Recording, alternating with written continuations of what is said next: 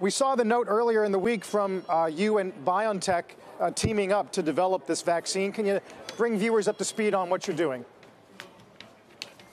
So I think actually you're thinking about another arrangement, but I think what we are doing inside Merck is we are bringing to bear all of our experience and our expertise in developing vaccines. You just mentioned Ebola.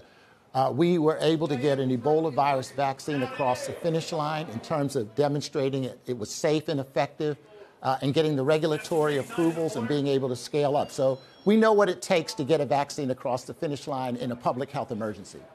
Yeah, you're right. It is Pfizer. My apologies. But more broadly, though, Ken, how much good wood has already been chopped in developing some of these things, given the past episodes that we've been through? Well, I think that we have a lot of expertise, but let's remember that this is a novel coronavirus that we hadn't heard about until last December. So a lot of work has to be done to understand the virus. The good thing for a company like Merck is we have a lot of expertise with, for example, antivirals, HIV, Hep C, other areas. We have a vast library, and we're going to continue to test those assets to see if any of them have effectiveness against this particular coronavirus. But if I could just take a moment, I think while that's an important thing in the industry, all across the industry, you have many, many biomedical researchers trying to look for therapeutics as well as vaccines. I think it's important to reiterate, with the unprecedented spread of this particular virus, a doubling around the world in the last 2 weeks, we are the first line of defense with respect to our own hygiene, washing our hands, in terms of social distancing. The second line of defense are all those healthcare providers, doctors, nurses, and community volunteers who are helping affected people. And then the industry has really swung into action with a lot of biomedical researchers dropping what they were doing to ensure that we actually are focusing on this issue.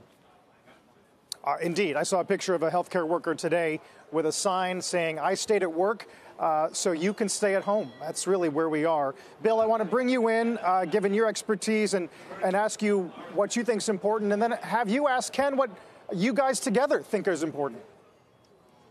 Well, I think we're working very hard to get a vaccine, but I think we need to be realistic here. We're looking at least a year, could be 15 to 18 months.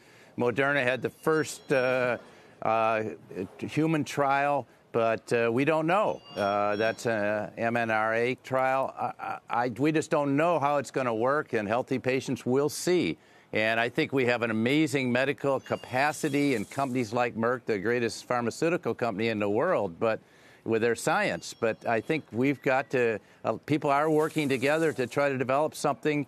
But I think we have a little note of caution about get something too quickly. And meanwhile, we have to defend, as Ken said, we have to depend upon our healthcare workers. My son and daughter-in-law are both doctors at UCSF. Their work is being shifted to emergency type work. They're staying at home, but they're being called in for emergency work. So things are changing rapidly. I talked to the CEO of Mayo the other night. Mayo has basically shut down except for emergency procedures. And but we have a healthcare system, I think, that's going to help a lot of people for the next year to reduce the death rate. And meanwhile, as Ken was indicating, we as citizens have to separate and go into social distancing. It is going to hurt the economy. But I think that's the right thing to do while we're working hard to get a vaccine. I was on the board of Novartis, and we had swine flu. There were 60 million people affected. But that swine flu vaccine basically shut it down, but it took a whole year to get it. We had 3 million doses out. So we need to not be too overly optimistic that something's going to change and everything's going to bounce back in a couple of months. Right. I mean, we definitely want to keep viewers honest. Ken, were you going to jump in? Yeah, I was going to make another point that we haven't talked about, I haven't seen talked about. With these kinds of viral outbreaks, often the severe infections are accompanied by bacterial infections, sometimes superbacterial infections. You go back a decade to H1N1. Half of the people, nearly half of the people, the 300,000 people who lost their lives died because of bacterial pneumonia. It's important that we also continue to develop new powerful antibiotics to ensure that with respect to this particular outbreak and future outbreaks that we have those things in our arsenal.